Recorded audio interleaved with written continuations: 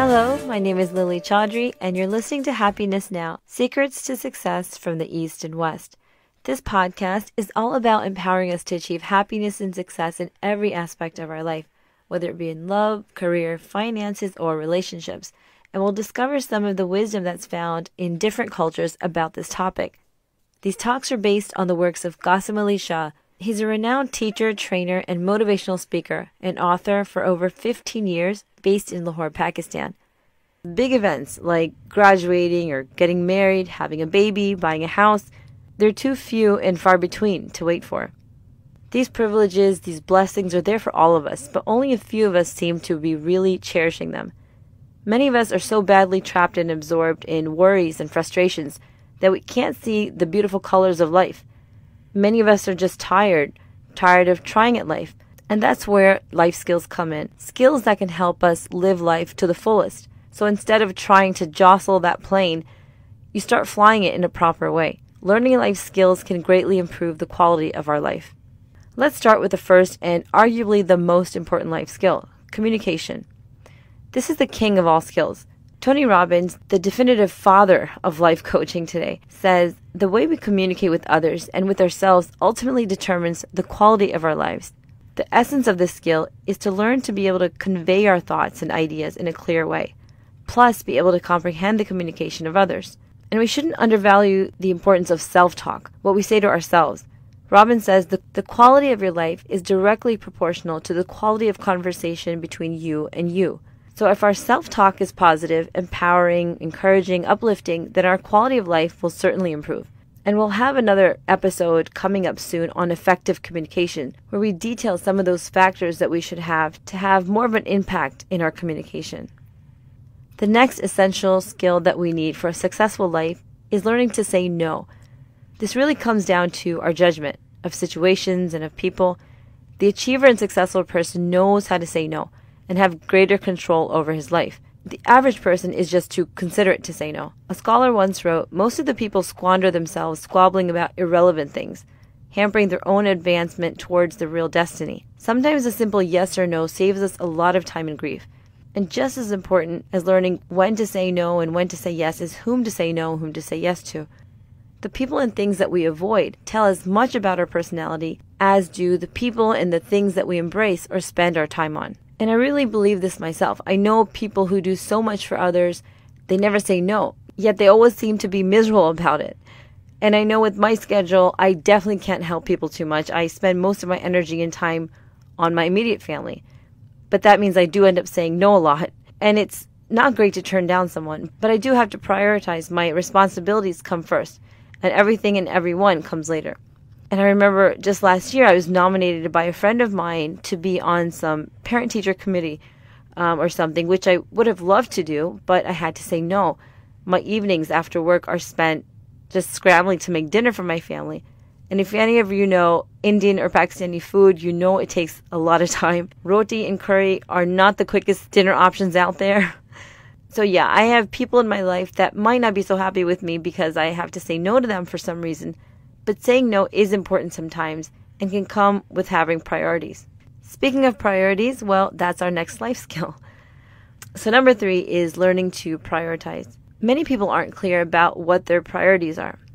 I mean, how often do we ask ourselves, what matters in life? What things are most important to us? What's our purpose in life? What purposeful actions have I taken today?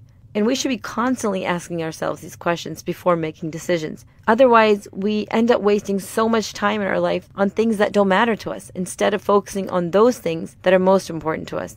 And these are the things that will ultimately make us happy and successful. Even when it comes to listening to Qasim Ali Shah lectures, I try and hear at least one of his talks every day or two. Not just for this podcast, but because I feel like it helps me in life.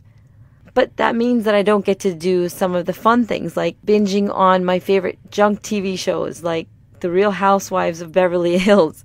But I know that giving time to more important things will give me more satisfaction eventually, later in life. It'll help me achieve my goals. But I do still manage to squeeze in watching Housewives. So moving on, the next life skill is socializing or social skills. Learning how to carry ourselves, how to deal with people, or how to ask for something. how to negotiate for something, things like that. We can't get anywhere in life without people. Rarely do great people achieve great things all by themselves. And if we can remember that if our attitude is like that of the greatest people who've walked on this earth, like the saints, the prophets, the best leaders, then God will elevate us. He'll make us great as well. Because improving our internal attitude will improve our behavior with others and in turn improve our relationships. And we rarely do that. We never really work to improve our internal attitudes. Mother Teresa once said, "Kind words can be short and easy to speak, but their echoes are truly endless." And she's right. Our interactions with others can change our lives forever. I mean, I've never been great at socializing, I think. I remember even in college, I used to hear some of my friends say that, oh, some people think you're just stuck up walking around campus. But really, I was kind of clueless of people around me or kind of shy. And I'm not one of those people who are naturally very smiley. And plus, I'm terrible with names. So most people who know me know this. I know that's bad and I have to change that. But sometimes I would just avoid situations where I would have to chat with people, like on campus. But I remember that. And now I try to make an effort to smile or say a quick hello if I see someone. I don't think it's such a bad idea to make ourselves a bit uncomfortable, even if it's just to avoid having someone else feel uncomfortable. But socializing is a skill that can be learned, and it's well worth it. It enables us to connect with people and then achieve greater things than we ever imagined possible. And this takes us to our next skill. So the next skill, number 5, is the skill of thinking. That's the philosophy articulated by motivational writer and coach David J. Schwartz in his book, The Magic of Thinking Big. He says, believe it can be done. When you believe something can be done, really believe, your mind will find the ways to do it. Believing a solution paves the way to that solution. Nature has big plans for us, but the fruition of those plans depends on how big we think. If we go and ask some college students today, what are their career aspirations? What kind of salary do they want to make? The majority will probably not go beyond whatever the going rate or going average salary is. And if we ask them, why aren't you expecting to make millions? They'll say, well, that's not possible or it's unrealistic. They don't seem to understand that there are plenty of people out there making millions and doing it in careers that they love.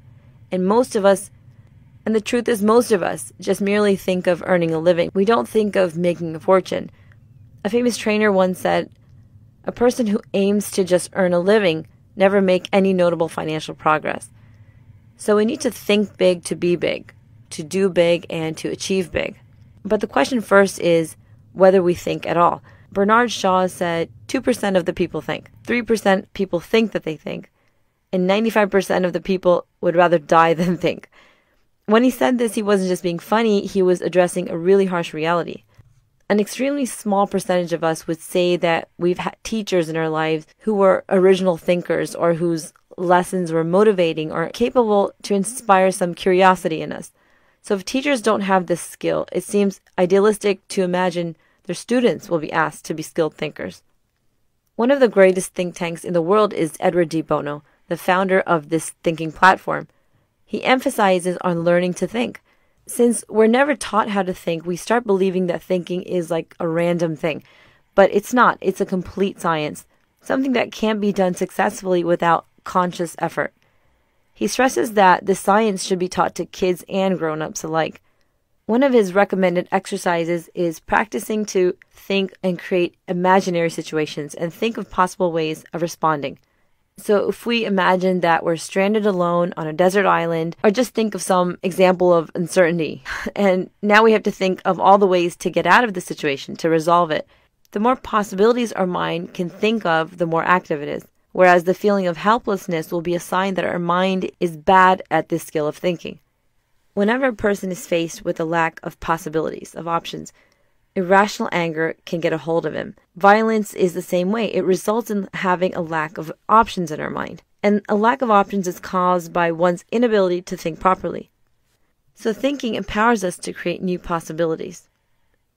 Napoleon Hill, the famous American author who is one of the early producers of personal success literature and also an advisor to Presidents Wilson and Roosevelt, Thomas Edison, Shoichiro Ishibashi, the founder of Bridgestone Tires, the world's largest tire maker, all had one thing in common. The three are all reported to practice a unique thinking ritual. Every year, they used to disconnect from their homes and workplaces and head to the forest or some secluded area for a couple weeks at a time to spend thinking and debating about a wide range of issues, believing that this exercise would expand their intellect. So these great minds may have been onto something, and that's what real teaching is supposed to do. Instigate curiosity in us, not just feed us information. And because many of us didn't have that, we have to learn this skill ourselves. The thinking mind is never short of possibilities and opportunities, and people like these inventors and entrepreneurs exemplified this truth. The sixth important life skill is self-management. Poor self-management can make us more aggressive, more emotional, more vulnerable, more dissatisfied. People who don't learn to manage themselves can end up committing suicide for this reason. I actually know someone who is a very successful business owner. Years back, this person quit his job and became an entrepreneur. And he's a self-made man, he had a true success story. But he shared with me that he had some pretty dark days. After a messy divorce, he was at such a low that he attempted to end his life. Luckily, he was unsuccessful at that, and now he's turned his pain into passion for his company.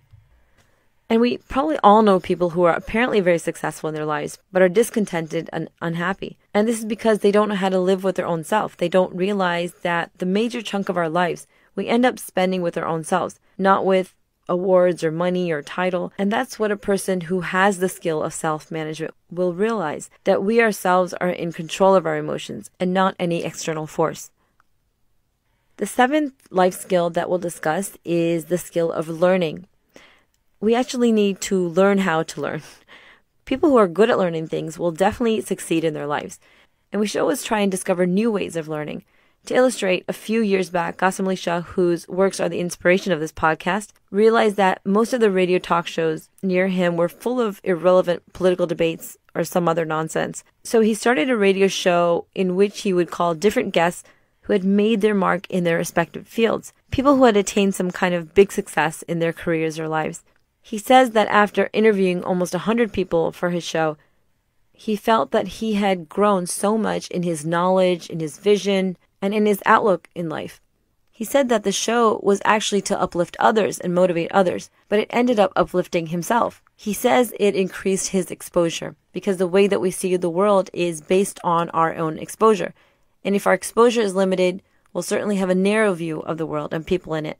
A broader exposure to the world makes a person more sympathetic, more humble, more civilized, and selfless. There's no personal growth without the growth of our exposure, exposing ourselves to the constructive side of the world.